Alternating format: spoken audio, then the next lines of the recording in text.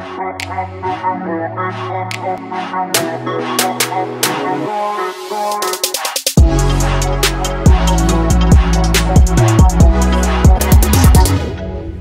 I want to take you guys in here, up here, into my everyday makeup drawer. This is the makeup I reach for the most on a daily, weekly basis. So I have this split up into different categories. I have primers, foundations, face, powder, eye products, and then back here lip products, and then some other stuff back here. So I thought this would be kind of a fun video to go through with you guys today. If you're interested, just keep watching. All right, so starting in the primer section, I have the Too Faced Hangover Primer. This is a replenishing face primer. It's very hydrating. It smells like coconut water. It feels very cooling on the skin. I really, really love this product. A bottle of this lasts me forever, at least a few months, if not longer. I really love this one, so it's definitely a weekly favorite to grab onto.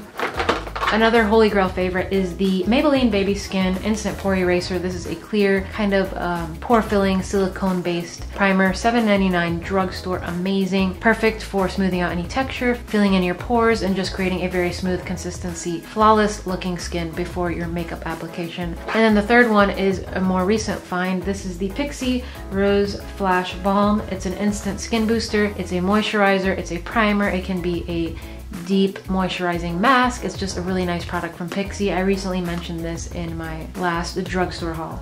And then over here is where I have all of my foundations that I've been reaching for the most. And the first one is the Too Faced Peach Perfect Comfort Matte Foundation. It definitely is oil controlling. It is long wearing, no photo flashback, and I'm in the shade light beige. It's really nice on the skin, very cooling, and it's very long wearing. I'm really impressed with it. Feels like a BB cream, a moisturizer on the skin, but it wears like a matte foundation, which I think is an awesome, awesome hybrid because you're getting that comfort, but you're also getting that coverage and that wear. So I really love the Too Faced Perfect Peach Comfort Matte Foundation. And then this is definitely an everyday go-to. I'm just gonna go to the grocery store. I just need to pop something on my face, take away some redness, even out my skin tone. This is the Neutrogena Hydro Boost Hydrating Tint. I love the other foundation from this brand called the Healthy Skin Liquid Makeup, which is a true foundation. This is more of just kind of like a tinted moisturizer. I really love it. I'm in the shade 40 Nude, and it has a doe foot applicator, which I really enjoy. Really easy to work with. Just kind of dot it around the face and just blend it into the skin with a brush or a sponge. Great product. I love it. Definitely worth it. Kind of pricey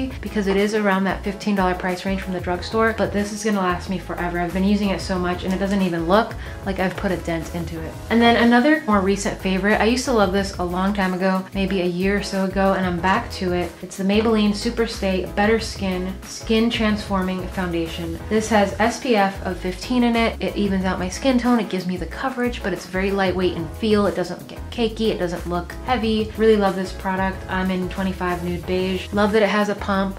Love that it's drugstore, affordable, easily accessible, and it's just pretty amazing. It blows my mind every time I put this on my skin because it looks so natural. For concealer, you guys know, if you read the description box in every video, I'm usually wearing the Maybelline Fit Me concealer. I used to wear the one called 15 Fair, which is the lightest kind of ivory shade, but lately I've been wearing 10 Light, which is a little bit more peachy, a little more salmon-y. I feel like this shade still cancels out those dark circles, but it does brighten, but it's not quite as intense as the ivory shade, so it looks less dramatic. It looks a little more natural, and I really love the fluidity, the blendability, the creaminess of this very high coverage concealer from the drugstore. It's awesome, and also comparable to the NARS Creamy Concealer in the stick form, just like this, for a fraction of the price.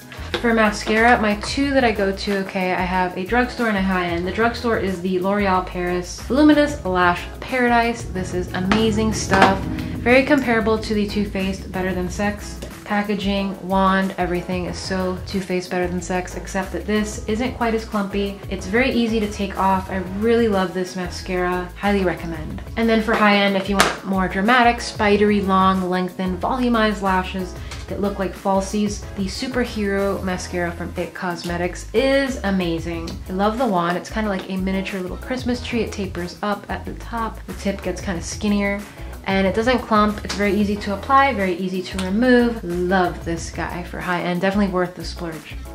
Now moving into these face powders, I'm gonna pull this whole tray out of my drawer and kind of just go into it a little bit closer so you guys can get a better look. So in this section right here is where I have a lot of my face powders, the things I put on after all this stuff over here. So the first thing would probably be a face powder to set my foundation with. I love the Wet n Wild pressed powder in Warm Light. This is the photo focused powder foundation. It's amazing. It's like $4.99. I love that guy. For bronzer, I'm always reaching for the matte bronzer from Physicians Formula. This is the Butter Bronzer. It smells like coconut. It's so beautiful because it has such a great undertone. It's kind of like almost like a taupey undertone, so it really creates that cast, that shadow to contour with. It's a great contouring powder, and it's a little bit pricier than some other products from the drugstore, because I don't know why, but this brand Physicians Formula is a little bit pricier than, say, you know, NYX or ELF or something like that. But I've had this for a really long time and I haven't hit pan yet, and I love it. It's a fail-proof, no mistakes made contouring powder because you won't get muddy, you can't put too much. It's a buildable product. I love it. And then the Too Faced Shimmery Bronzer in Sweet Tea is one of my absolute favorites for just adding some shimmer and some sheen to the skin, an overall warmth that is not matte. This is what I bronze with and not contour. I think that shimmery bronzers are meant to bronze with, not contour, because that shimmer is what adds that radiance, that glow, that healthiness back to the skin. I love that it's a split pan, very easy to work with, and I like to work with this particular type of product with a stippling brush because it really does feather it out on the skin in a nice airbrushed manner. I love this. For my eyeshadow of the moment, I have been reaching for the Wet n Wild Nude Awakening palette. I mentioned this in my latest drugstore haul video. Great neutrals, beautiful palette for every day, creamy, creamy, creamy, $5. So worth it. For highlight, I really love a subtle, more radiant highlight that's great for every day. This one from Laura Mercier is phenomenal. It is so gorgeous.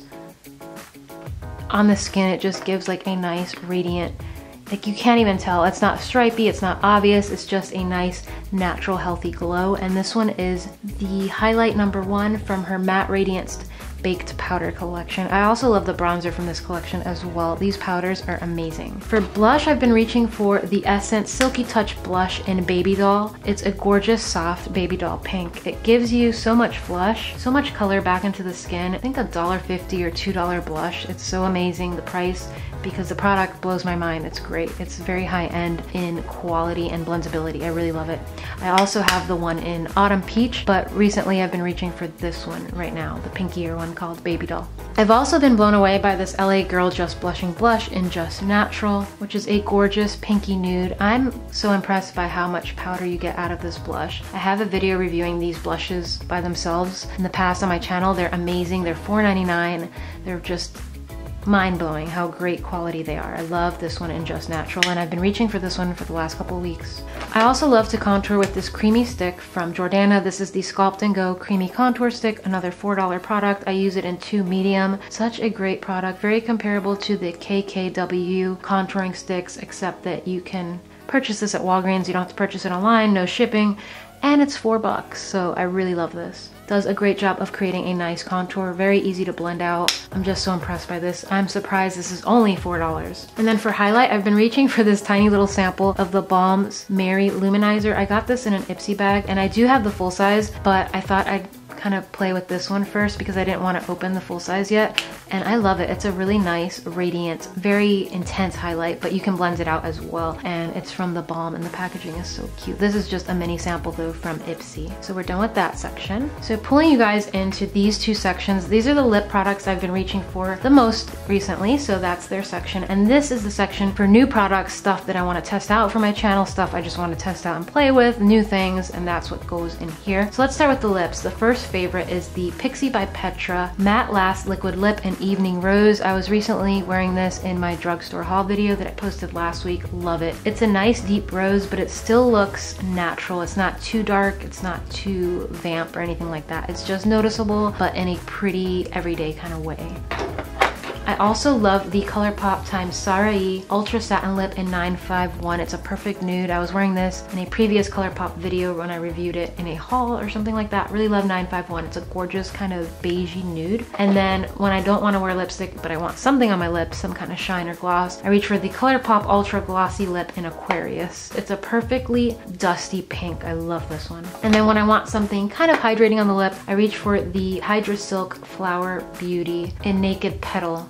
It's just a beautiful creamy nude kind of pencil-y lip product. Love it. I think I have a review on this as well on my channel sometime a few months ago. And then over here is all the stuff that I need to play with still and review for you guys. So I have a palette from Winky Luxe. This is their Kitten palette. I received this from a BoxyCharm. Gorgeous, cooler tone shadows. I definitely can't wait to play with this. I just haven't had the chance yet, so it's in this corner for me to be reminded to play with it. I also have another palette from BoxyCharm. This is the Naked Cosmetics highlighter palette, face highlighter palette. It looks like unicorn shades. It reminds me of Lisa Frank, such pretty colors. I don't know that I would reach for colors like blue or green for my skin, but they may play well for shadows or things like that. So I still need to kind of play with it, swatch it, and figure it out. So that's in my little testing corner as well. Finally was able to get my hands on the other 3 palettes from Wet n Wild. I got the Rosé in the Air, which has a lot of bright kind of berry shades. Some people were even saying that this is a dupe for the Anastasia Modern Renaissance, which I also own, so I definitely have to play with this and check it out and find out for myself. I got the Comfort Zone, which is just a reformulation of the one I already have, but they do have those 2 larger panned transitioning shades, which were not in the previous palette, so I'm really excited to check that out. And then the last one I got, which was the hardest one to find, was the Not a Basic Peach. Bright pops of color, so perfect for spring and summer. Really excited about this orange and this bright turquoise blue, so I'm really happy I was able to get my hands on this one as well. And then I got a few of the quads. They were all available at CVS, but I didn't want to get all of them, so I just picked up 2. I got the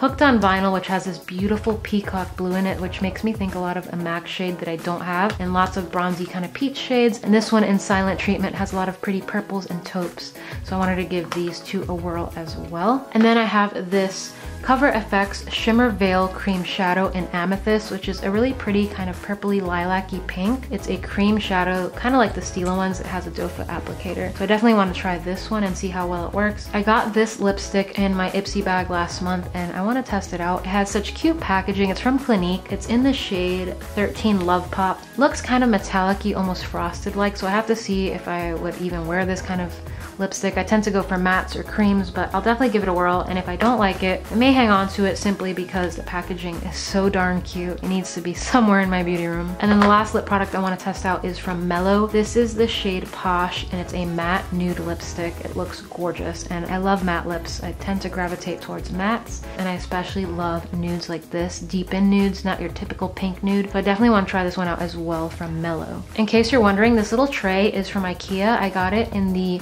kitchenware department. It's actually, I guess, to put your utensils in it. And the best part is that this tray fits perfectly into the IKEA Alex drawers. Helps me to stay a little bit organized. Let me know if you like this video, if you want to see more what's in my drawer, what's in my everyday makeup. Hopefully I can film something else like this for you guys soon. Give it a thumbs up. I love you. I will see you next week with my February favorites. Bye guys.